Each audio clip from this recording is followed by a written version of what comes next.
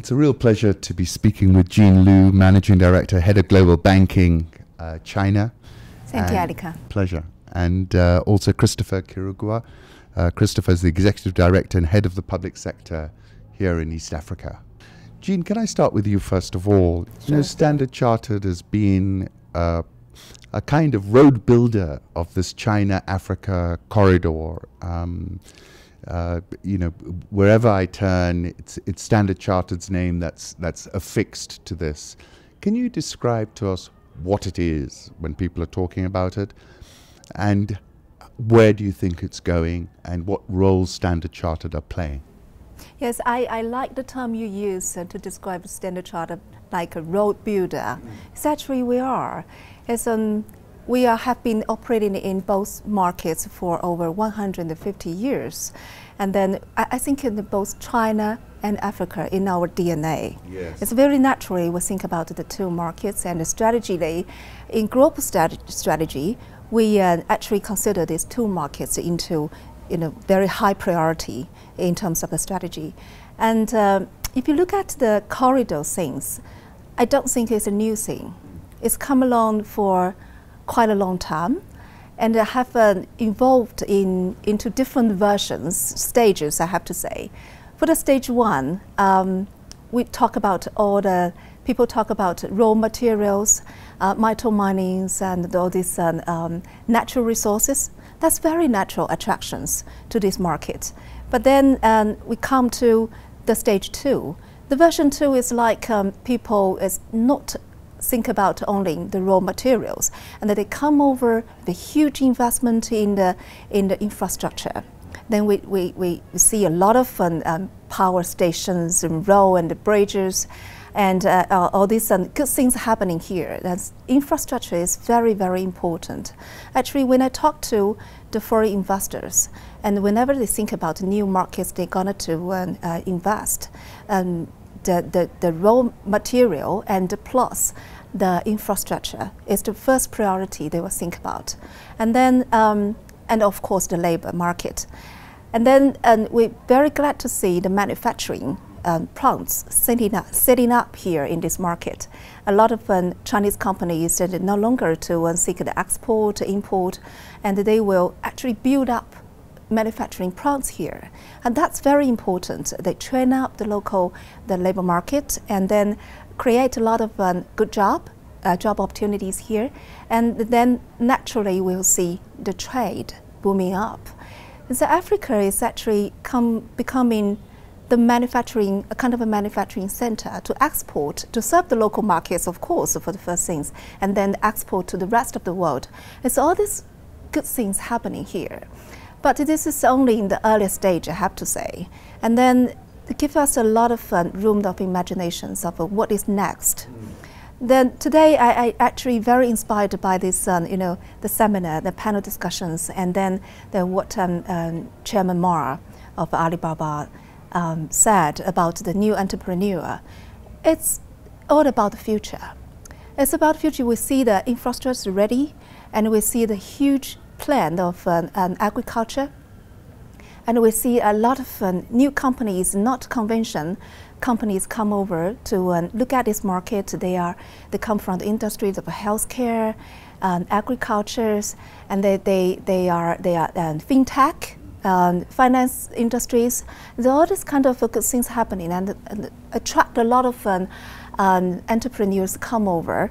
And today I have one data is really impressed me is that it's actually 10,000 Chinese companies actually operated here in this African market, and 10,000. 90% of them come from the private sector. The perception is yes. that it's more state-led. See, yes. See, that's our perception, right? Yes. But actually not. It's 90% is actually private sector.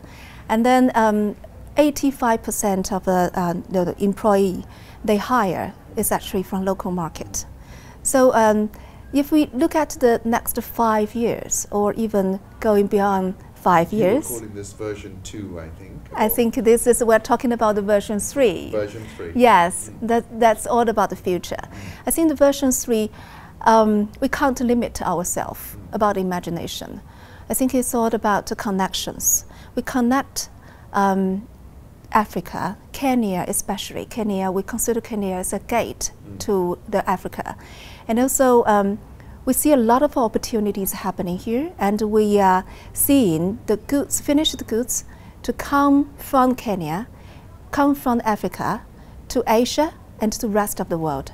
And that's actually Standard Chartered Bank is doing now, and we are looking forward to doing more in the future. That's the corridor we consider. It's all about the connections. Very exciting. Yeah. Chris, how does it look from the other side, from the African side? Describe to us, how do you see this corridor working? What are the examples in terms of, the impact you're seeing on the continent, and where do you think it can be leveraged even further? Yeah, thanks, Ellie. I think the first thing that we've been seeing with the Africa-China trade corridor is where a number of Chinese state-led companies and big multinationals have been able to come into Africa to build infrastructure. One thing that's really changing is what we're seeing more of is a number of these Chinese companies are actually now coming to partner with local companies, which is actually building capabilities within the local markets to drive these infrastructure projects. Something that's increasingly becoming more relevant is actually driving manufacturing within Africa to deliver finished goods and supply them to the Asian market and the rest of the world. That's increasingly becoming more important from this side of the Africa-China trade corridor. We're also looking to do quite a bit on agriculture, whereby Africa can also supply food items to China, encourage a lot of Chinese companies to come into Kenya, partner with, not into Kenya alone, into Africa. However, Kenya is clearly a big gateway on the Chinese one road. I mean, One Belt, One Road. One Belt, One Yes. Road. Because if you look at that One Belt, One Road strategy, I think the Mombasa-Nairobi Railway is the first piece within the continent, isn't it? Indeed. If you look at the One Belt, One Road, corridor, Kenya is actually the gateway to Africa. Yeah? And it does not only link Asia to Africa, it actually links Africa to the rest of the world. So that's very critical for us as Standard Chartered Bank. And one thing, where our footprint sits, these are our key markets. We've been in China for over 150 years. We've been in Kenya for over 100 years. This helps us significantly to be the ones helping our clients, both in China and in Kenya, to be able to build these partnerships to deliver on this one Belt, One Road deliverable. So do you think that the statement that the Chinese financed the railway Mombasa-Nairobi was a big statement confirming the gateway status, Chris? Absolutely. That shows real commitment. It actually shows real commitment that the Chinese are willing to come in and partner with the countries to deliver this trade corridor. The standard gauge railway will not only facilitate trade for Kenya, it actually facilitates trade for the entire Eastern and Southern Africa, because it provides a corridor for Kenya, Uganda, Rwanda, you go to South Sudan, Ethiopia. So it's a remarkable thing, and this partnership actually needs to continue to be built. And something we need also to drive further is we need to take it outside just government to government, to private sector, linking up with the private sector. Yeah. As I want to echo, Chris, that China itself is actually build up the connections starting from the infrastructure, especially the railway. They speed up the railway for several times, and now you can see if you look at the infrastructure, look at the logistics, look at the finished goods, and even raw materials, they can get everywhere they want. So that's very important. So we believe this is a good well to start with in Kenya, to starting from the railways, to starting from the infrastructures, and to get things ready for the next booming. Yeah. Jean, and Chris, we're talking about hard infrastructure here. What about, for example, Kenya is a 50% a services economy.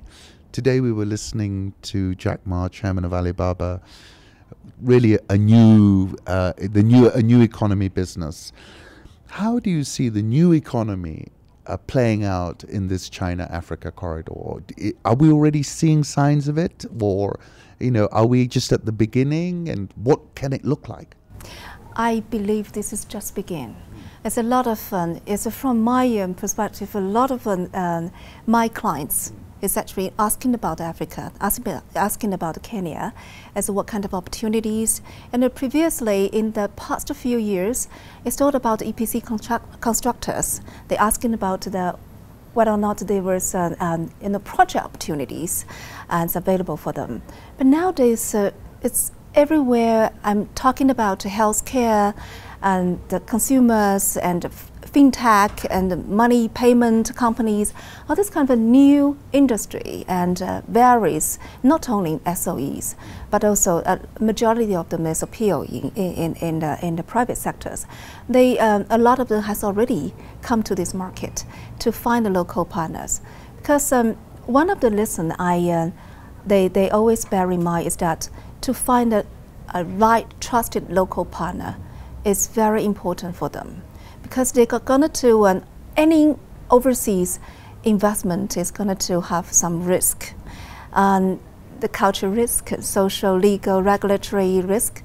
But I think they are coming to find the right partner. That's what Standard Chartered Bank and also the local government can do more to facilitate that kind of connections happening. That I believe will, with that kind of facilitating, we will see a lot of good things happening. You're talking much more of a collaborative type of economic perspective, which seems to have evolved a little bit. Yes. Chris, are you seeing that we're more in an age of collaboration now between China and Africa? It's more sophisticated maybe than it was before. And then also wanted to ask you, are you the connector? I mean, I come from Africa as well, and Standard Chartered has been here for hundreds of years. So in some cases, I think that you've got a branch somewhere which is 110 years old. Yeah. So you have the understanding of the continent, and of course, coming out of Asia, as it were. Tell us a little bit about what Jean was saying. How does it change your life? How are you, how are you as a business exploiting that opportunity? Absolutely. Collaboration is what's going to make this world. Actually, it's like what Chairman Jack Ma said today. The partnership is what's going to foster growth, the next level of growth. If you look at using the collaborative efforts we're talking about, you look at, we've got deep-rooted knowledge. For example, in Africa, Jean runs the China business. Using those two linkages, top Chinese clients wanting to do business in Africa, the best person to provide that gateway is a partner like Standard Chartered Bank. When you look at any client, and I'll use an example, it's not just importing from China. If you look at the leaders of mobile technology, is actually Kenya, mobile payment technology, using the M-Pesa platform. Kenya can be also, using Standard Chartered Bank, is working with our clients like Safaricom to export those solutions into China and the rest of Asia.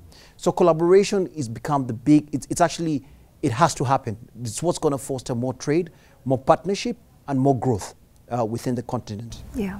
And the world changes too fast. Yes. It's just too fast. I think we cannot rely on experience to participate in the future. We're doing right things. Every day we make sure we're doing the right things to follow the trend, follow what is happening, follow the innovation, and to see what is happening. But today, if you look back in today what we're doing now, I truly believe we're doing the right things for these both markets to facilitate the connections and to create the good things happening in the both markets. Jean, I also saw with your wearing your Chinese investment banking hat, I saw that China is now making a huge impact in terms of financing frontier market economies, which happen to dovetail a lot with the OBOR strategy. For example, I was looking at Sri Lanka sold some debt, and it was pretty much taken up by the Chinese. Are you seeing any big changes in the way the Chinese are now putting their money to work in the frontier, in the emerging market economies, or is it more impactful, would you say now? How would you describe it? Fundamentally, I don't think it has been changed. It will continue. But I will see that the finance, the weight of finance has been involved a little bit. It's not only about that. It's not only about the policy banks to dump money into a certain market and to do, infrastructure things, project things. It's actually a lot of fun. We attract a lot of fun. Different kind of money, for example, venture capitals and funds, and you heard about the Silk Fund, right? Yes. Why don't you tell the viewers about that? Yeah. Silk Fund is our clients as well. And then when the Silk funders come to the market, they have their principle to invest. They choose the partner, whenever it's a Chinese partner or the foreign partners, whenever, as long as the project or that kind of investment is fulfill their principles, they were going to partner with the local sponsors or the project contractors to invest in that projects. So that also attract a lot of various about the multinational funds as well, and also the private sectors to put their money into the certain projects they are interested in. So it's all about connect, to put the themes on the table and connect the whole world to have the self-assess on the possibilities and the interesting of that project, and then attract all the money come from various industries and the sectors. So we see that happen as well. And Chris, how does that, I mean, you're sitting here, you're responsible for the public sector, I believe. How has that impacted the public sector? I mean, have you brought Chinese capital when you've been, for example, there was a big transaction you did with Kenya Power, restructuring the balance sheet, things like that. Is Chinese money impacting at these sort of levels or not yet? No, certainly. In the recent, when you look at the recent big syndicated deals, we're more and more seeing Chinese banks actually investing in projects in Kenya, which wasn't the case in the recent past. This is just something that we've started seeing evolving. We also, as a bank, recently did a transaction for an Africa multilateral, and it was fully led by Chinese investors.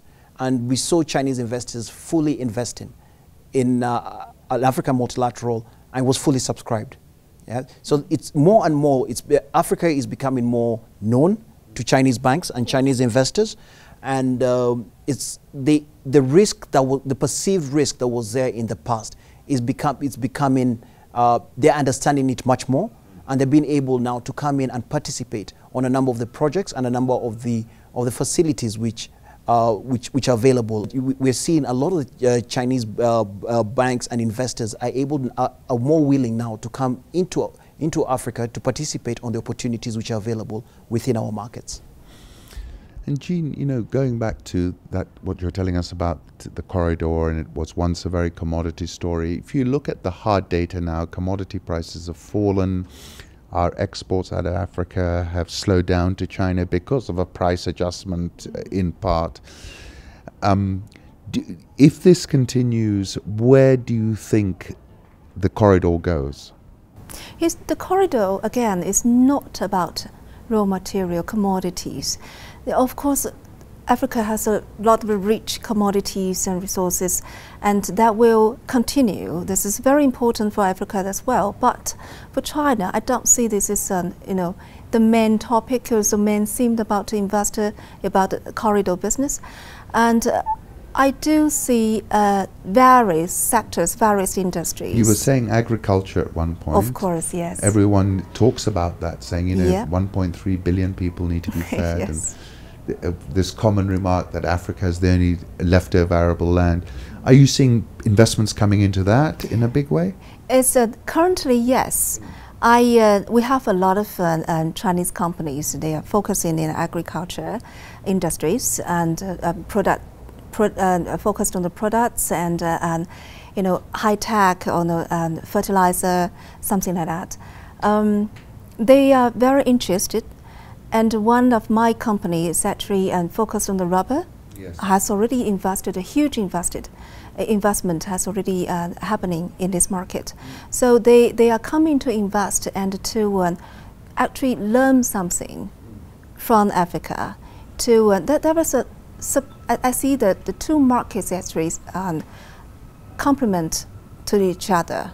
I can anticipate in the future markets, whenever there is when there is the huge plan of Kenya agriculture plan that's come out, the more and more the investment about agriculture investment will come over as well. Yeah. Chris, where is the money being put to work today, in your opinion, in East Africa from China? Most of the money that's coming in from China is mostly going to infrastructure currently. That's still going to go on. These are the big ticket trades, right? Certainly, yeah. Certainly. Yes. If you look at the opportunities here, on the power sector, you look at the big transmission lines, yes. You look at our roads projects, you look at our rail, the standard gauge railway, which we just completed, yes. With a partnership with the Chinese government.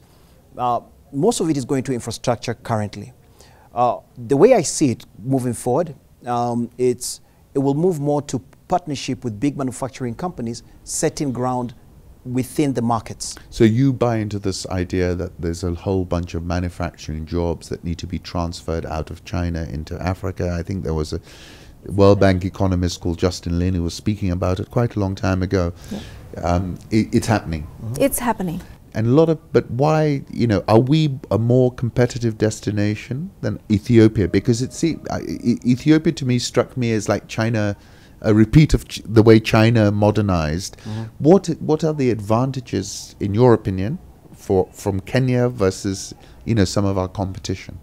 One critical thing that when you look at Kenya is a very diverse market, very diverse economy, and Kenya does not have a lot of controls that other markets or competitor markets within our neighbors. Such as? What controls you do? Currency controls, for example. So Kenya is a very free market. For investors can come into Kenya and actually get their money out very freely. That's something that's not very accessible in most of our competitor markets. One thing that has made us not competitive, which we acknowledge as a country, is in Kenya, the cost of logistics was extremely expensive in the past. You look at the cost of power. Cost of power was very expensive because we were using thermal power and a lot of emergency power solutions. That's completely changing. That's turning around. We're seeing much more on a lot of geothermal investment, a lot of wind investment, and the cost of power is significantly going to shift downwards over a very short period of time. We've got a 300 megawatts wind plant coming up in Turkana. We've launched a number of geothermal plants in Olkaria, and so that the cost of power will come down. The second item is the cost of logistics. With implementation of the standard gauge railway, the cost of transporting these goods from the manufacturing sites to the export market, that will become much more easier and much more friendly. I see that growing, and it's also evolving. I see this evolving, and with the more infrastructure development that takes place, what the government is doing to build the infrastructure within our markets, the cost of the logistics will come down, the cost of doing business will come down, and our markets will become very competitive to distribute finished goods to Asia and to the rest of the world. And if you think about it, Mombasa is really a gateway to nearly 3 billion people market on that Indian Ocean, or all the way up to the South China Sea. Do you think these are the magic ingredients for manufacturing to move to Kenya? If you are the entrepreneur, yes, you will ask yourself that where I will set up my manufacturing plants. You will consider the markets, you will consider the raw material, you will consider the labor markets, educated people, and you will consider the friendliness of the environment, of the government, regulatory law. And if you combine all these elements, Kenya have a lot of vertical, right? Yes. Yes. Yes. So it's very natural for people to think about Kenya. And I find it, I find incredible is we have a convertible currency, a 50-cent bid offer spread, people can come and trade with your bank. And these are things which are not the case in many other countries. Are Chinese investors, are they sophisticated now? Do they understand the different jurisdictions, the different risks?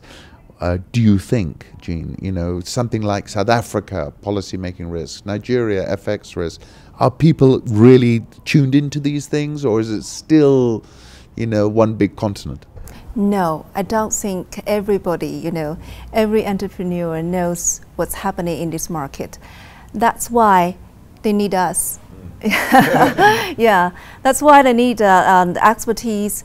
They need the bank, international bank like us. We know, we fully understand both markets, African markets and China markets. We know what people think about and what is their priorities. They look at the markets, the elements they're looking for. So I think it's one takeaway from me from today's seminar is that we need to do more, organize all this good information to promote the both markets in both countries. That kind of you can call it education. That kind of information sharing need to be more organized. And I really like today, Chairman Ma has been invited as the industry ambassador to Kenya.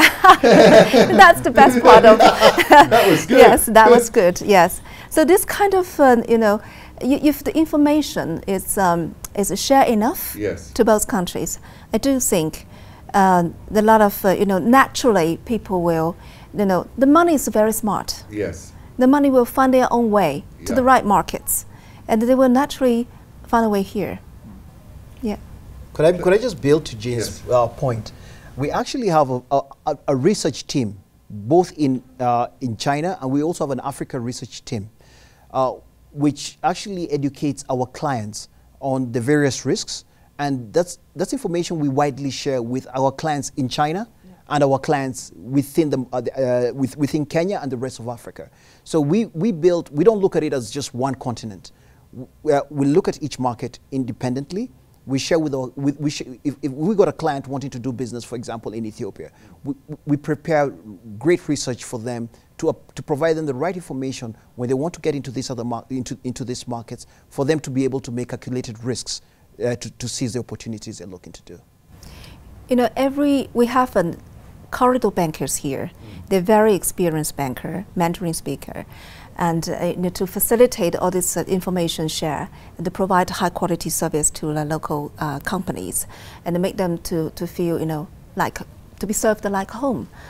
And at the same time, we do the roadshow every year, and Kenya African colleagues that come over to the markets, they're coming actually. And every year, Chinese, you know, banker from SCB China will come over to Africa, including Kenya, to do the roadshow, to introduce what's happening in the market, and to answer the questions about the regulations and, you know, all this kind of FT finance, Financial Times, you know, news, and what is the background of the news, and all these kind of things. It's actually to do the connection, to build up the kind of a connection, the mutual understanding of the both markets. And I think with all these joint efforts, people will get to know what they want to know in both markets. Yeah. Any closing comments, Chris? No, I think it was a lovely event today. Fantastic. Very inspirational. Very inspirational. Yes. Jack Ma, the panel, did an exceptional job. And I look forward for us to continuing to participate in many more of this, working jointly with our teams from Kenya and our teams in China. And I'll say, if anyone is looking to do business, anyone from Asia looking to do business in Africa, call you. Call me. That's the best part. And you too, Jean, shall we call you if we want to come to China? I welcome you in China. Thank you so much. Yeah. Thank you, Jean. Thank you, Ali. It was a pleasure. Thank you, Chris. Thank you, Ali. Thank you. Thank you very much.